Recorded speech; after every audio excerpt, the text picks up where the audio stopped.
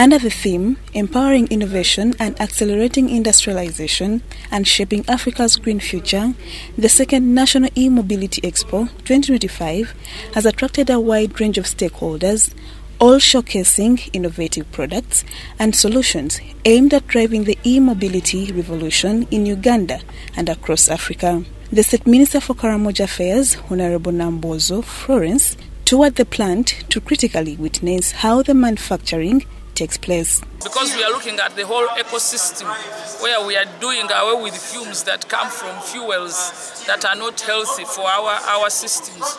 And we are going into where you don't see. When I came in, I asked the DD, do I have a notebook? He said no, we are doing E. So we don't have littering here. So it is a good thing for us to take on a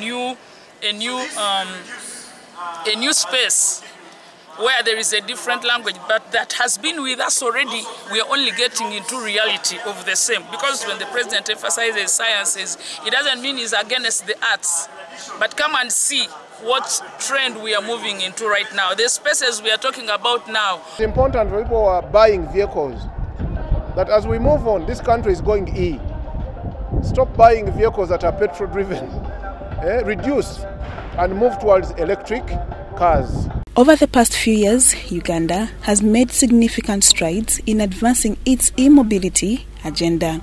By 2024, the country had invested over $180 million into the sector, with a target of producing 10,000 electric vehicles annually.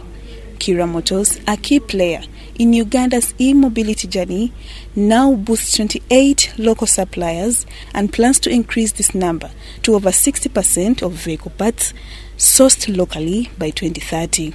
It is critical for everybody, all the ministries, to start purchasing products made by Kiira Motors, because we must give it a best demand. It is that best demand that is going to improve the financial decisions of this company and then also attract foreign financing. Intentional. And when we talk about supply chain localization, it's not just about Kiira Motors Corporation.